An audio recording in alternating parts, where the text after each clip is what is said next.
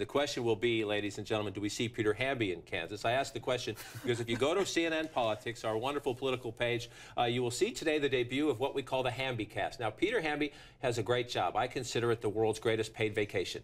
If there are politicians in a state somewhere where he can say, let me go, and if you can add beer and barbecue, you get this.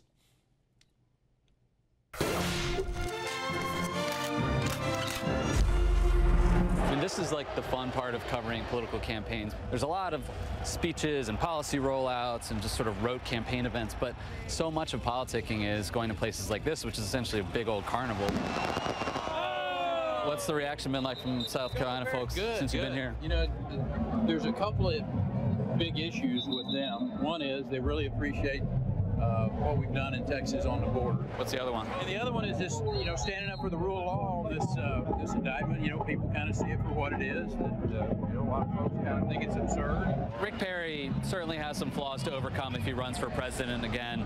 You know, he's got to earn the trust of donors and voters who didn't take him seriously after the last campaign. But one thing he's always been good at is retail politics. This environment is tailor-made for him. A&M won the game big, right? It was a thumping. So tell us about this. You have the greatest job in the building.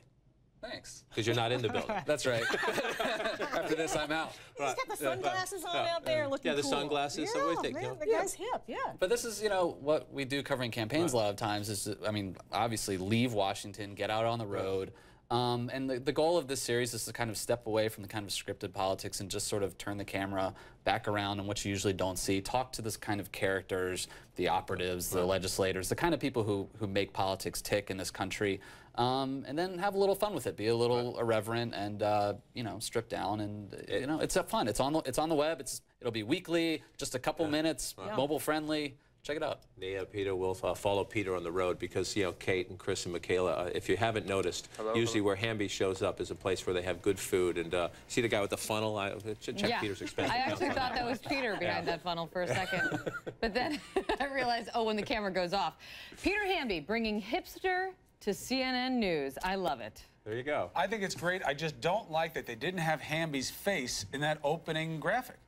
They show him putting the glasses on and in that, you know, the denim shirt. Don't worry. The 007. Look at that secret agent. It's chambray. Right. Come on, Chris. It's chambray. If we know Peter and we know him well and love him, he'll find plenty of time to put his face on camera. That's whoa. It's the key to being on camera.